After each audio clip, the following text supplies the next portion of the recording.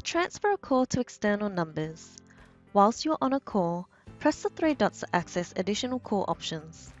Select Transfer. Enter in the number of the person you wish to transfer the call to. You do not need the 0 for the outside line. Notice the two blue transfer icons in the bottom right-hand corner.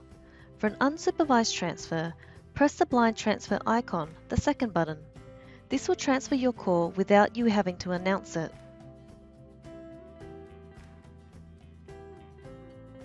The process for a supervised transfer is similar. Whilst you are on a call, press the three dots to access additional call options. Select Transfer. Enter in the number of the person you wish to transfer the call to.